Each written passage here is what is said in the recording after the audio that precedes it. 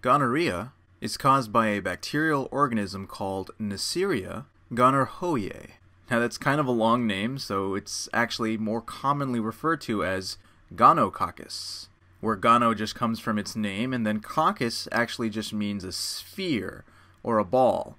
And in fact, gonococcus has a very distinct shape, where it's like a pair of two balls that travel together. And that's, as we'll see in a minute, what the bacterium that causes gonorrhea looks like. Now, if we look at the part of the body that's mainly affected here, in the case of the female, you'll see here's the urethra that leads to the bladder, here's the vagina that leads up to the cervix and the uterus, and here's the anus that leads up to the rectum. Now let's use this picture to talk about the pathophysiology of gonococcus. The pathophysiology, or in other words, how gonococcus causes symptoms in a patient. So it first starts when the gonococcus is spread into the vagina this way, and it kind of makes its way upward to infect the walls of the vagina and eventually the cervix over here. But let's take a closer look up here to see how gonococcus makes its way up here. So here you'll see a blown up picture where you have the cervix and the walls of the vagina that lead up to it. And we know that gonococcus will enter into the vagina and somehow spread its way upward. Well, the way that works is because of these extensions that come off of the gonococcus. One of these is called a pilus. A pilus. Or if we're talking about many of these at once, they're referred to as pili. Pili. The pilus will allow the gonococcus to grab onto the wall. As you'll see, there's a bunch of epithelial cells here that line the vagina. The pilus will work like a grappling hook, so it'll snap the gonococcus upward towards the cervix, allowing it to move deeper into an infected person. So generally, it'll go upward. But remember, the body has an immune system that's supposed to prevent the gonococcus from going further and further into an infected person. So what I've drawn here is a white blood cell. This white blood cell will look for the gonococcus and actually swallow it. So you'll see a lot of these gonococcus or gonococci, that's how you say the plural version of them. Many of these gonococci will be inside the white blood cell. And I'll leave off drawing the pili for now, and instead highlight this very interesting feature about gonococcus. Now remember, whenever white blood cells come and swallow up these bacteria, we're trying to process the proteins that are on these organisms so we can develop antibodies or other ways that we can attack the bacteria if they ever infect us in the future. This process of the body remembering an infection in the past and acting on it in the future is referred to as immunologic memory. Immunologic memory. Now the interesting thing about gonococcus is that no matter what the body does, it can't develop immunologic memory against it. And the reason why is because when white blood cells try and swallow the gonococcus over here, they try to latch onto them with these things, these receptors right here. And these are called OPA receptors, OPA. OPA receptors. These guys help kick off the process of developing immunologic memory. And the reason why they don't work on gonococcus is that they have this protein on them. And I'll just draw it as like a little wedge or a triangle here. This protein that's referred to as an OPA protein that will bind these receptors and prevent them from working. Which is why every time a person is infected with gonococcus, they have to go through the process of attacking the bacteria as if it's a new type of infection all the time. Okay, so now that we know some of the tricks that gonococcus can use to infect us, what are some of the tricks that we can use to help in the diagnosis of gonorrhea? Well, the first thing that's usually done is that a swab is taken to get a sample of the bacteria that may be infecting the patient. So when you get a better look at this swab right here, you'll see that it'll have some streaks of cells from the vaginal mucosa. There might be some mucus in there, and something that we can't see that we hope is there are some traces of the gonococcus bacteria. So in order to study it, what we need to do is take this swab and smear it on a microscope slide.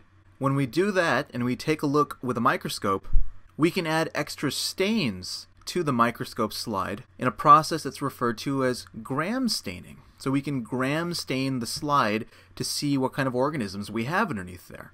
So when we look under the microscope, we might see this. This is what's referred to as a polymorphonuclear cell, or also it's known as a neutrophil. And you can see 3 neutrophils in this slide right here. This neutrophil in particular has swallowed a ton of gonococci. I mean, I can circle a ton of them right here.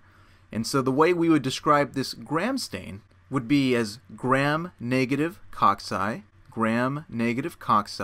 which just means that the bacteria that we're seeing here are coming up as red, which refers to a negative retention or no retention of the gram stain, as well as cocci, which just means that we're seeing spheres. A coccus just means a sphere, but there's not just one of them individually, they're in pairs. So we say that we see here gram-negative cocci in pairs. And if you see this, it's classic for a gonorrhea infection or for gonococcus. Usually this is all we need to do to make our diagnosis, especially with the constellation of symptoms that a patient will have. But another step we can take, and I'll draw it right here, is to take the swab and smear it on this petri dish.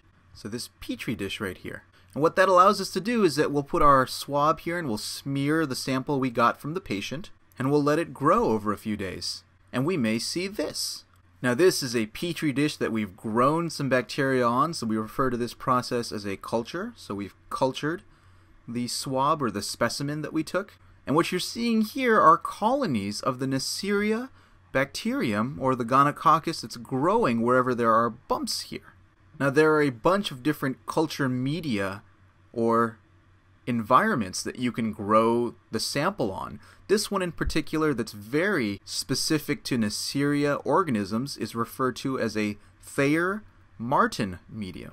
That means if you see anything grow on a Thayer-Martin medium, that's a pretty slam dunk diagnosis for some type of Neisserial infection. So after we make our diagnosis, how are we going to treat it? Well, the mainstay of treatment for any gonorrhea infection will be antibiotics. And we can actually check when we're culturing our sample for what antibiotics will work best. So say we have a certain antibiotic, we'll call it antibiotic number 1 here, and we'll have antibiotic number 2 up here. As you can see in our culture down here, antibiotic number 1 seemed to not have any gonorrheal bacterium growing here at all. So that means it works to kill off the gonococcus. Whereas up here, antibiotic number 2 didn't really do a good job, because we're still seeing a lot of these bumps growing, or a lot of these gonococci growing. So one of the tricks we have up our sleeve here is that we can use the culture to identify specific antibiotics that work. Now what about prevention? How do we make sure that we don't spread gonorrhea from one person to another? Well, gonorrhea mainly lives within human hosts. So the most successful strategy, as with many infections, will be to prevent transmission. The most common way that gonorrhea is spread is through sex. And that can include vaginal sex, anal sex, or even oral sex. To prevent transmission from vaginal or anal sex, you have to limit the amount of direct contact that occurs during intercourse, and the best way to do that would be through condoms. Now that can also work to prevent transmission during oral sex, but another device that works well are dental dams. And finally, the last way that you can spread gonorrhea is from a mother who's infected to her newborn during childbirth. And actually the method of preventing transmission here is just to treat the mom, which again would be through using antibiotics. And because gonococcus lives predominantly in humans, by preventing the transmission of this disease, we can actually move in the direction of eradicating it altogether.